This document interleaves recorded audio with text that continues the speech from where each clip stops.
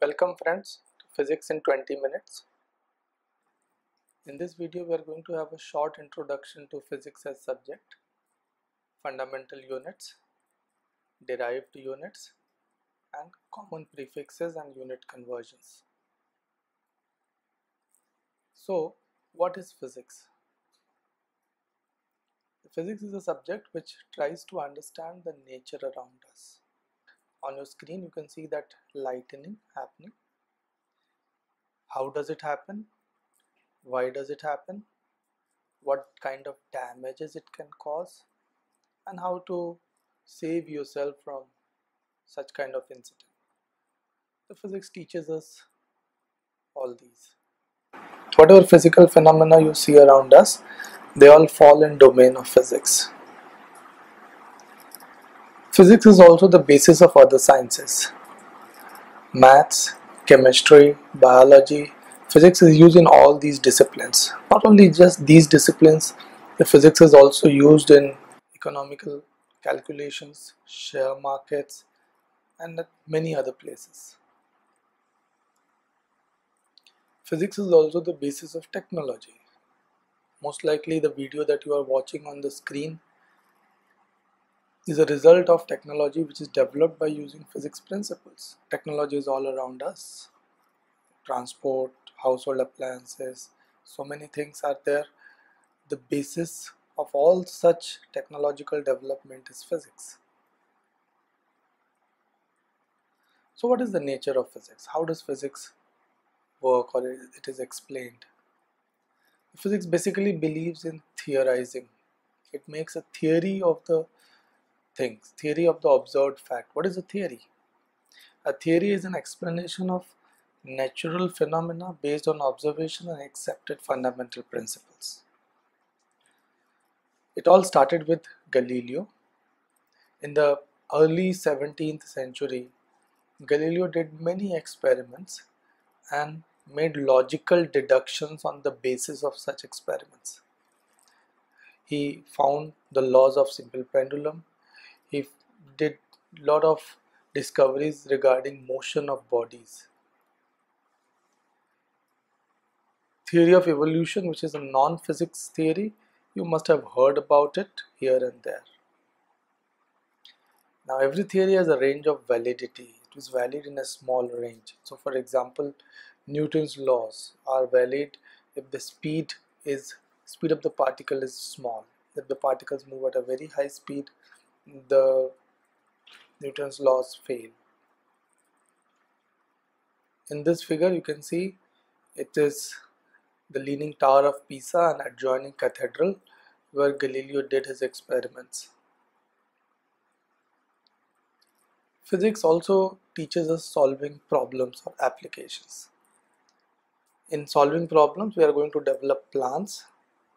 We are going to have to identify the target variables, the concepts, and we have to set up the problem solving situations, actually solve it, and evaluate our answers. By evaluating answers, we can realize whether the solutions are correct or not. We are going to look into simple example problems in these videos. We are going to look at crossword problems which may involve multiple concepts and multiple difficulty levels. We are going to check more challenging and comprehensive problems, and then if possible we are going to look at multiple choice questions as well. Physics believes in model making. What is a model? Model is a simplified version of a real complex scenario. We normally refer it as an ideal model. Example, look at the motion of this ball. It's moving in the direction shown by yellow. Air resistance normally works opposite to it. Gravity normally works downward. And it might be spinning as well as it is moving. Now this in itself looks a very complicated situation. Now in order to understand this situation, we may simplify it further. So we may ignore the air resistance.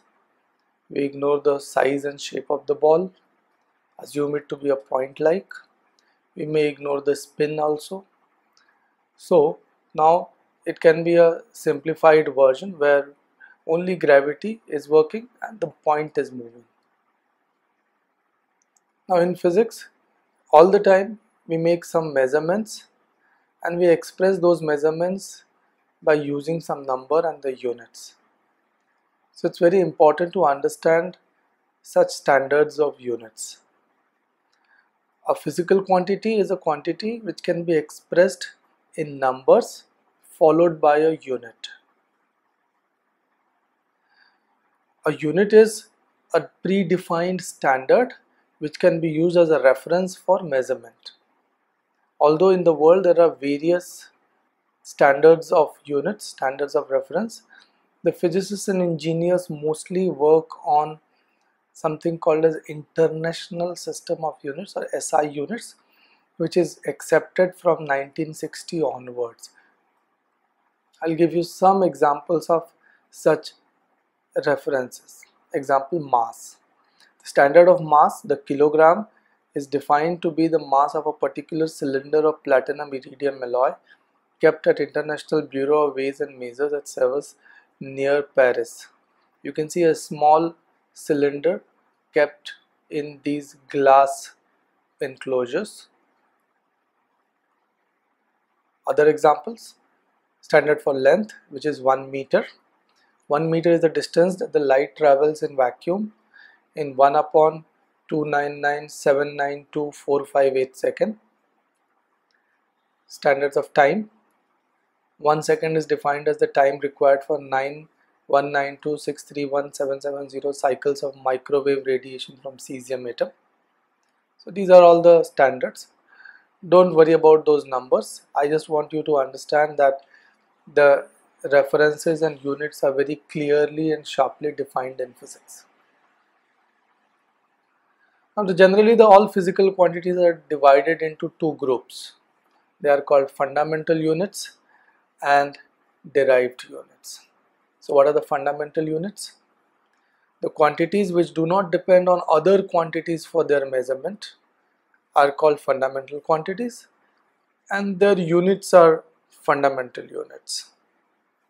So what are the examples of such quantities and units? Let's check. There are, to be precise, there are 7 such quantities and I'll be presenting them here. The first is length. Think about it.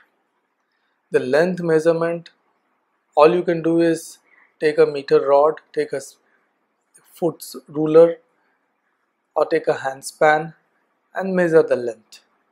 It does not require any other measurement to measure the length of certain object. So that way the length is a fundamental quantity. Its standard unit is meter and it is written as m. Note that m is small. Mass, which is kilogram, in short form it is written as kg. Note that k is small.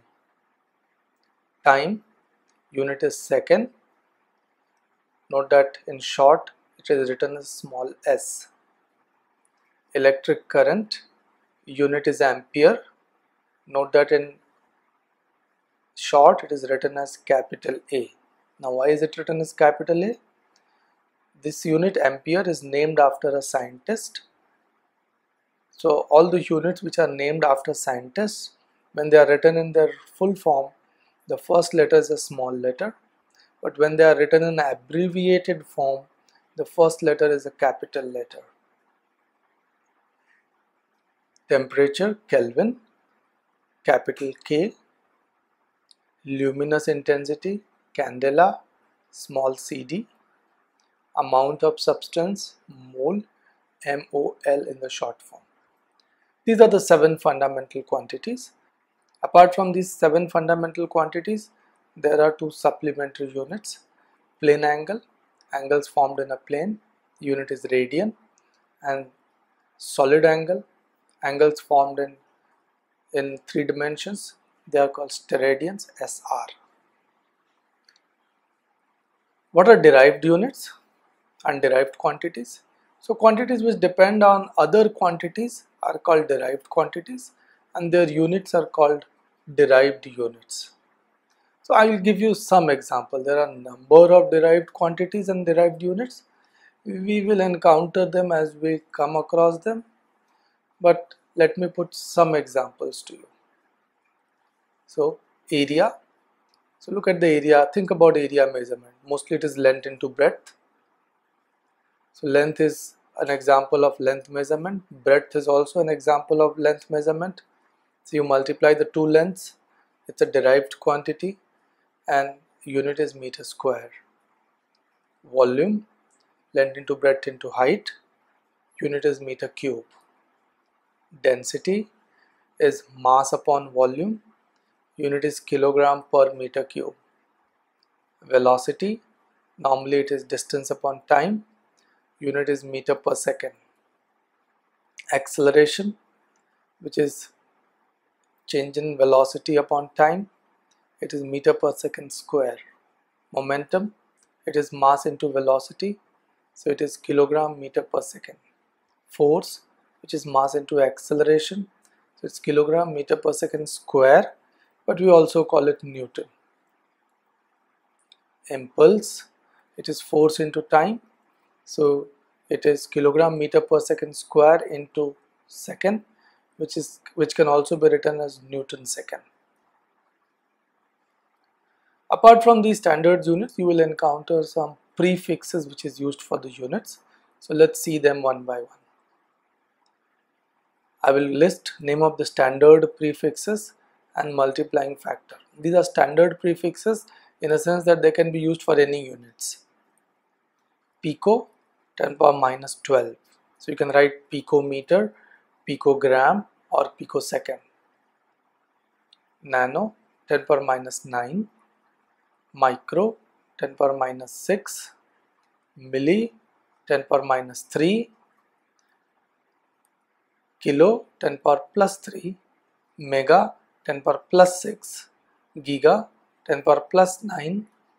Tera, 10 power plus 12. These were the SI or standard units and standard prefixes.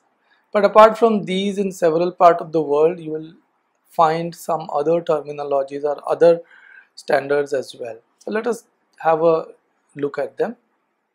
1 inch, it's a very common unit of measurement. Most of the school scale compass boxes have the ruler, 6-inch ruler or 12-inch rulers. They have this. So 1 inch is 2.54 centimeter. 1 pound is 4.448221615 Newton. 1 Fermi is 10 power minus 15. It is used to measure the length at nuclear levels. 1 angstrom, 10 power minus 10 meter. It is used to measure the length at atomic level. 1 micron, 10 power minus 6 meter. 1 metric ton is 1000 kg. 1 quintal is 100 kg. 1 atomic mass unit is 1.67 to 10 power minus 27 kg. We'll look at an example of conversion of units. World land speed record is 863.0 mile per hour. Express this speed in meter per second. Now remember, 1 mile is 1.609 kilometer. So use this, you can pause this video and do this calculation. Every time when you get an example, you can pause the video and do the calculations and then come back and check your answers. Here is the solution. 863.0 mile per hour can be written as 863.0 mile upon hour, but every mile is 1.609 kilometer and every kilometer is 1000 meter. Every hour is 3600 seconds. So put everything and multiply. You can see that some things will cancel out and your final answer will be 385.7 meter per second. Let's take another example.